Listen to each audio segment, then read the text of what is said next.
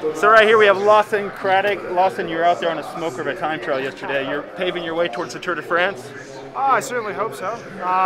No, it was a good time trial for me yesterday. Maybe I took it a little bit too easy in the first half, but I felt quite strong in the second half, and yeah, I was quite happy with the way the legs felt. So it's a tough day of racing today, a bit unpredictable. But yeah, I'm hoping to continue hoping the form continues to go up, and can have some good success the next couple days. Well, we think you deserve that spot. How confident are you? Oh, I never know. You know, it's always it's always a stressful time of year. You know, trying to make the tour team. I actually haven't been back since 2018, so it would be a big honor if I could represent the team in the States of the tour this year, and that's what my focus has been on for the last couple months. What about UAE yesterday? They smoked it. Yeah, it seems like we say that a lot. Oh, UAE, they smoked it yesterday. Jumbo, man, they killed it yesterday. So.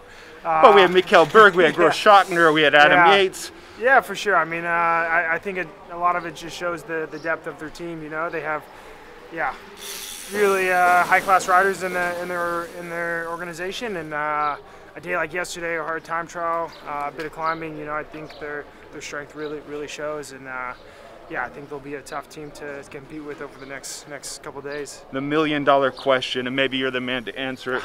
Will Tadej be ready for the Tour de France? The team is ready. Do I get $1 million if I actually answer it? Well, we'll talk at the end of July. Yeah. I think a guy like that, he's probably the most talented, naturally talented rider in the world, and I think he'll definitely.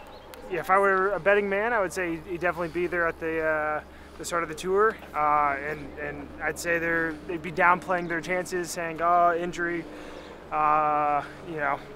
in the run-up for the preparation. Maybe we don't think he's at his best, but I think at these days it's almost more of a mind game than a physical game. So I think we'll see the very best of UAE and Pogacar at the tour for sure. From an insider, thank you, Lawson. Appreciate it. Enjoy your day.